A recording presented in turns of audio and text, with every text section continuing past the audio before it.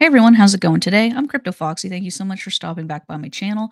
So in this video, I'm going to give a quick update on HBAR, and for all you awesome Hedera HBAR fans, I'm going to take a look at some technical analysis surrounding the HBAR coin and see where things are headed.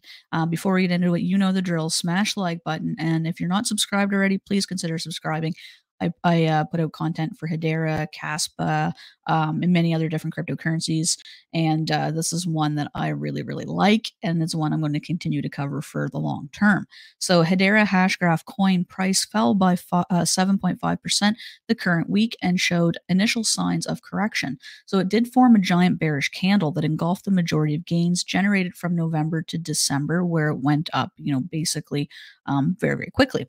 So, buyers of HBAR are struggling to hold the price above the key EMAs, so it is showing a loss of momentum and reverted into a downward direction.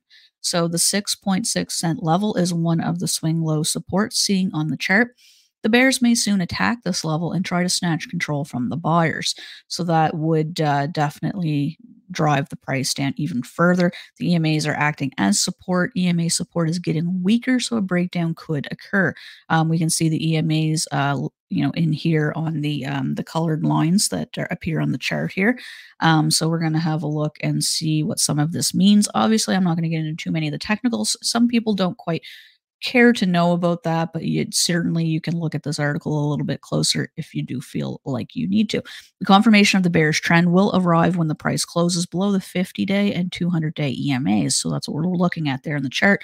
The short-term traders should look for sell on rise opportunities as long as the price trades below the 7.1 cent level. The RSI is sitting at 40, so usually 50 and above means that there is bullish momentum. So this is indicating weakness in the price, in the volume.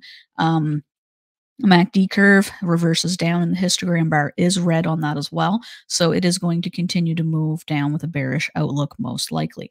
So the summary here, so the coin price is turning bearish. Sellers are ruling, so they may drag the price even lower to 6 cents. Analysts suggest that investors should look for sell on rise opportunities until reliable signs of a bounce are visible. So that does depend on if you are a long-term or a short-term trader, or if, depends on your trading strategy. Myself, I like to tokens like HBAR, coins like HBAR, I like to buy and hold for the long term because I do believe in the long term outlook of HBAR. But dollar cost averaging is something that I do quite often with that type of strategy. So I'll look at big swings to the downside. Maybe if we get like a 20% dip, I'm gonna obviously buy a little bit more and add that to my position and keep hold of that over the long term period. I like to do that with many of the top cryptocurrencies that I own.